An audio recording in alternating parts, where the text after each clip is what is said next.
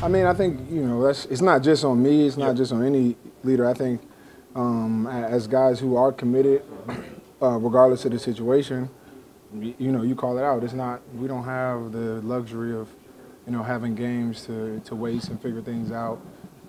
We need it right now. And so whoever those players are that are going to put everything into it, that are fully committed regardless of what's facing us or what's behind us, those are the guys that you want to be out there on the field with. Those are the coaches that you want being invested in the game plan. And so, yeah, we'll see. Schwartz said he thought as much as anything on Sunday that the run defense was disappointing.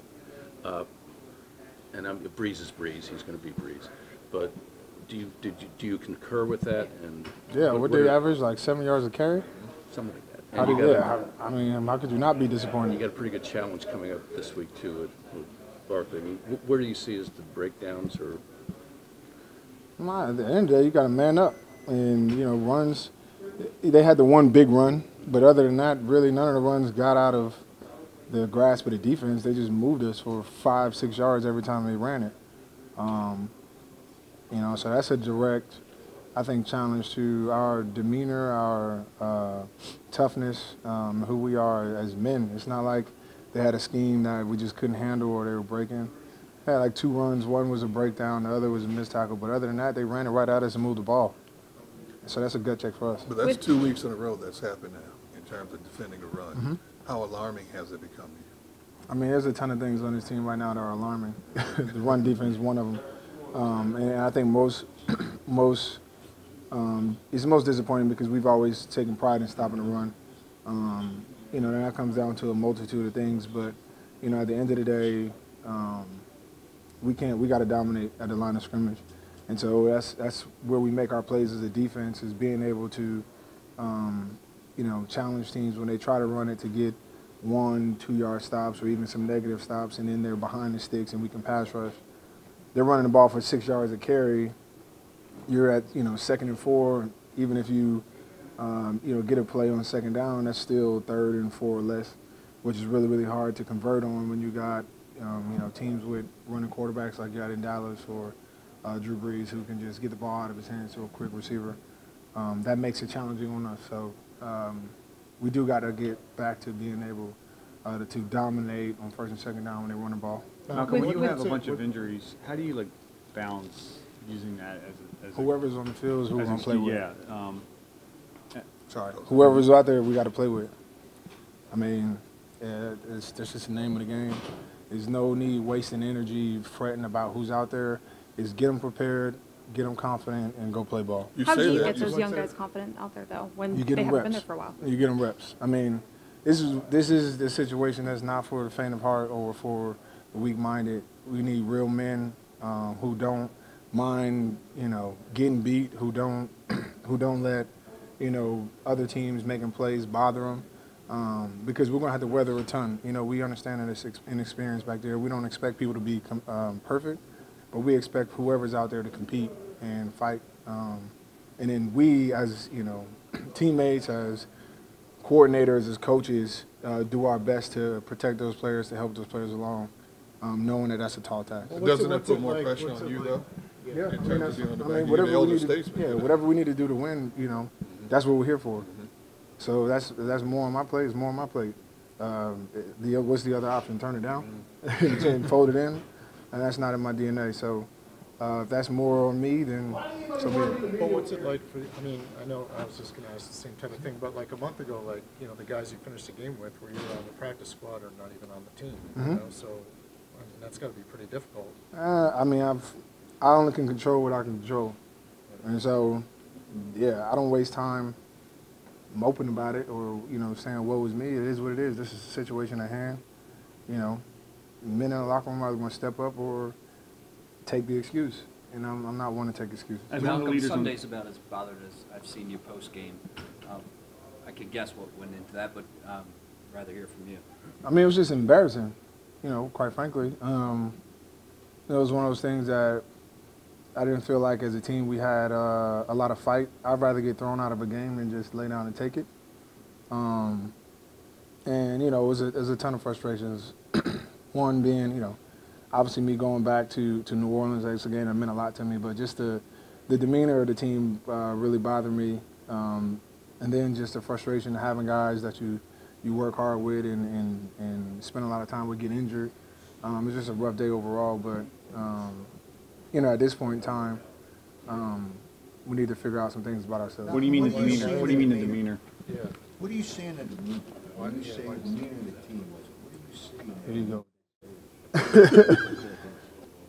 You watched the tape, right? You watched the game? Yeah, I watched the game. What would you say the demeanor of the team was? I said, You seem guys uninspired. weren't very good. That's what I would say. Well, I mean, our record would show that. Right. Cool. Is uninspired a fair word to use? Yeah, I mean, I think, well, no, I wouldn't say uninspired. I think when a team jumps on you like the Saints did and things gets rolling, you find out a lot about yourself. Whether you're going to get blown out regardless. You're either going to get blown out swinging or you're going to get blown out laying down. And I think you had a little bit of both. You guys, this team was aggressive. This team won a Super Bowl because it was overly aggressive. It was aggressive, and it wasn't careless, but it was reckless. I mean, it wasn't reckless, but it was aggressive. Is that part of it? No, I think what we you were see? aggressive in that. Our game plan was a really aggressive one. We said we're going to line up, we're going to take away the best players and make them beat us with other guys, and they did. But the offensive side of the ball. I can only speak for the defense. But as a captain of the team, though, I can only speak for the defense. So if you're not happy with the demeanor from that game on Sunday, how do you change that? We start in practice. I mean, I think we are critical about what we see on the tape because that's out there and that film doesn't lie. So you evaluate ourselves, including me. There's plays that in the game that uncharacteristic of me and things that I need to do better in order for us to have success. So I think we're realistic about what that is, and some things are just non-negotiable. We can deal with guys getting beat. Mistakes happen. If you don't win at the point of attack, cool. But if you don't know what you're doing, if you're not giving us everything you got, especially with our backs around the wall, then that's just something I think as leaders of the team, we need to nip in the butt because we're, at that moment where we can't carry non-essential personnel. Not to say that there are guys that aren't playing hard or there are guys that aren't giving it what they got. We just need every drop of it at this point, and we're going to demand that from the top of the roster all the way to the bottom. You just said a moment ago that you want to be on the field with men who are not afraid to get beat, not afraid to make mistakes, yet get better at them. Mm-hmm. But you could possibly be lining up with a bunch of guys who weren't drafted, who are practice squad. How do you tell them that when the fear in their mind is, I could get cut if I don't show good on tape? I mean, when you lose, everybody's job's at stake, mine included, coaches, everybody. So, you can focus on those things that make you afraid, or you could stand up, and face it. And I think that's where we are, is where for us to even have success or, we want to talk about a division and all that, if we don't find guys that are ready to fight for it, it's all for naught. Because there's nothing, even if we're talking about trying to win a division, that's not going to be an easy road. And then you talk about, playing with these type of guys. These are who we're going to have to win with. So for us to not, if we can't handle it right now, then there's not going to be a switch that we can turn on later and all of a sudden, be the team that everybody expects us to be. So we got to figure that out today. As much as you hate talking about the Super Bowl, did the Super Bowl create this, you think? No. No. The Super Bowl has no consequence of this year. We don't win a game because of the Super Bowl. We don't lose games because of the Super Bowl. Everything that you see this year, you can turn on the tape and look at exactly why we are the record we have. how do you tap into getting guys to have the right demeanor? Because everyone reacts to things differently. Like you're super passionate guy. We all know that. Some guys get angry. Some guys get moody. What does this team need to kind of get its head back into having the right demeanor? I think it starts with the guys in front. You're going to have young guys that are going to look to myself. They're going to look at Carson. They're going to look at, Chris Long, Michael Bennett, Fletcher Cox, and see how are we approaching these meetings? How are we approaching our preparation practices? Is there effort? Is there urgency? Are we demanding, excellence from every single person, from every single coach? Or are guys looking for reasons to fold up? Are we looking for outs and easy ways to, either point the finger or kind of slip out of the limelight? It's one of those things where we are what we are. You can either own that and change it, or you can look for ways to hide. And unfortunately, with all these cameras and the way we're in the public eye, there's no hiding. So you might as well stand on what you got. Have you addressed your concerns about the demeanor with necessary people? No, we just got in the building today.